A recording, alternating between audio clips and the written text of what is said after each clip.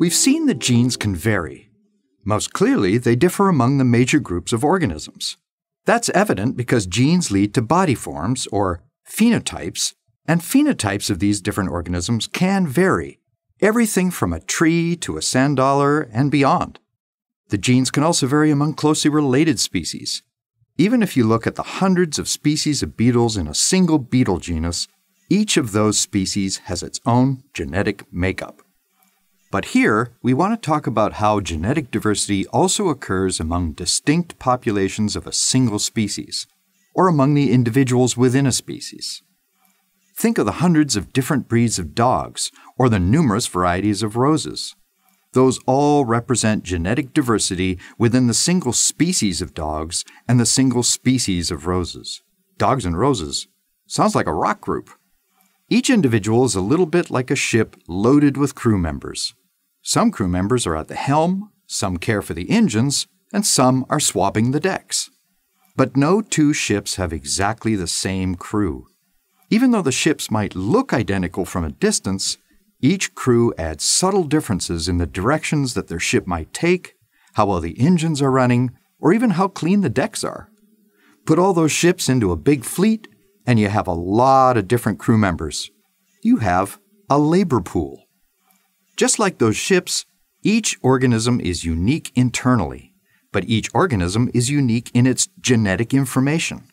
If we consider all the individuals in the population, we have a lot of different genes. Collectively, these are known as the gene pool, the complete set of genetic information within a population of a given species or within the species itself.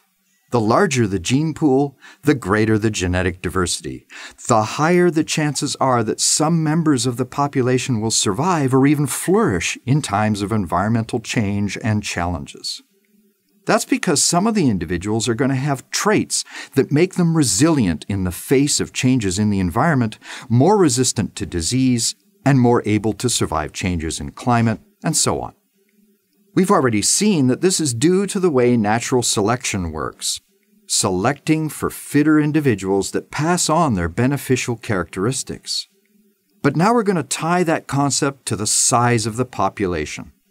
Basically, the bigger the population, the more likely there will be individuals with some unique combination of genes that will allow their survival. But what happens when the gene pool is much smaller? In other words, when the gene pool is shallow. In the wild, in a small, isolated population of organisms, the choice of mates with whom to breed tends to be restricted to closely related members of the same population, possibly siblings or even cousins. So the genetic makeup of the individuals becomes more and more uniform. And what's worse, flaws or disabilities that those individuals might be carrying in their genetic information become expressed or appear in the population more frequently, and this is known as inbreeding. Evidence shows that maintaining not only large numbers of species in ecosystems, but large numbers of individuals within populations of those species is important to preserving biodiversity overall. Lots of different studies have shown that extinction, permanent loss of a species, is preceded by a drop in genetic diversity, a decrease in the gene pool within the threatened species. From the species point of view, decreasing genetic diversity is a sign of trouble ahead. Degradation of habitats can cause a decrease in population size and promote inbreeding. When the population size of a species is reduced to the point that it almost goes extinct, the species is said to have gone through a genetic bottleneck. American bison are a classic example of such a bottleneck. The drop in the bison population reduced their genetic diversity, which makes them more vulnerable to environmental changes and diseases. Just as we cannot get back a species that's been lost to extinction, it's very difficult and in most cases impossible to get back the genes that are lost when that species goes extinct or when individuals carrying unique genetic combinations die. As humans encroach on wild habitats, populations consequently become smaller, and so does the gene pool. This represents a loss of options for a population to respond to stresses, whether those are natural stresses or stresses caused by humans. Ecosystem services arguments go straight to this idea of conserving genetic diversity. Genes control the production of substances that we use in medicine and food and even as energy sources.